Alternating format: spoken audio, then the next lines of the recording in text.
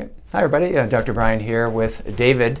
David's been coming for a little while now, and he's just going to tell you what he felt like when he first came in and what he's feeling like now, and why he continues to come as well to maintain his body, his spine, his nervous system, his health there. So Dave, what was it like when you first came in? Well, when I first came in, I had a lot of major back problems.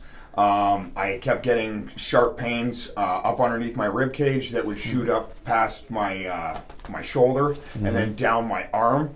I haven't had that pain in probably, I'd say, 8 to 10 months. I used to be able to not work on the concrete in my factory for more than 2 hours without my back absolutely hurting and being in agony. Okay. Now I work the whole 8 hours. I have very little problems. I have full range of motion again. I know I'm turning 40 this year, but I actually feel almost closer to 30 now compared to when I first came in the door. So it's been excellent. I keep up with my vitamins, my exercises.